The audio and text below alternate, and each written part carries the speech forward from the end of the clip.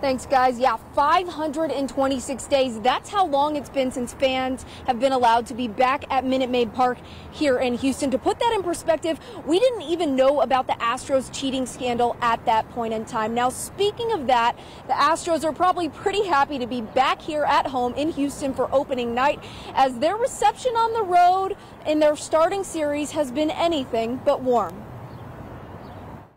There was a lot that stood out in the Astros opening series.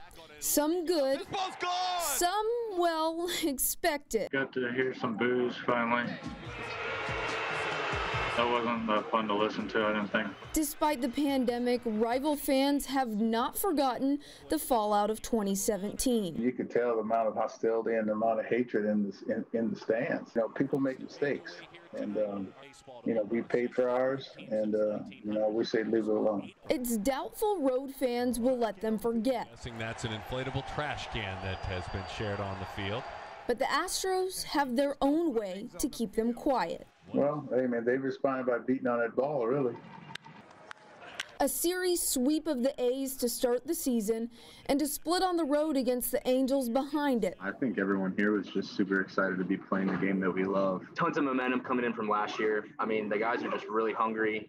On the plate, another round of Oakland for opening day. As for what fans can hope to see. Honestly, we just crushed them from pitch one to the last pitch of the whole series. But I mean, we're a great team. You know, defense, offense, we were all just clicking.